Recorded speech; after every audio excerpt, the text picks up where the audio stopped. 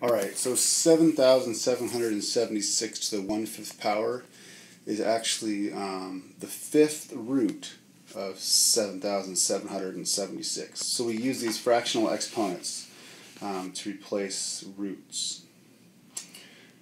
How to solve this is not super easy. It takes some work, especially if you don't have a calculator. What you're trying to answer is this question. So what to the fifth power is 7,776? The real magical way is simply to try some numbers. So plug some numbers in here, take them to the fifth power. Sincerely, I would suggest just using a calculator for this, especially in homework. Try some numbers, like for instance 5 to the fifth is 3,125, so you need a bigger number. 6 to the fifth power actually works, that's 7,776. So that's the one we're looking for.